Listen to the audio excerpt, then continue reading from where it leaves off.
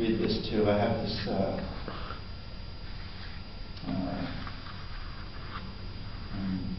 friend who, as you'll see in the poem, had to kind of about going back and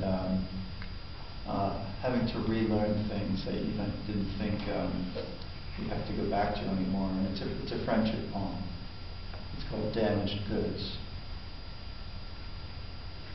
Holly is trying to date again while nursing her 6-month-old Sam, still changing diapers for Alyssa too, after 8 years of marriage. She asks me, her friend for years, is it okay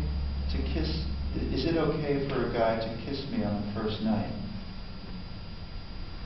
I feel sorry for Holly, sorry she has to learn the rituals of courtship at this age. Sorry she had to find her ex in bed with a woman not exactly sleeping. And now, after the fights, sleepless nights, and the tears, Holly has to start over, practice something she thought she'd never need, study an art she left behind in college, classes and dorms and boys. The way people there read all those great books and think they'll never have to read them again. That's what it's like for Holly. Thrown back to a time before midnight feedings a few presidents ago, just when she thinks she is getting good at something.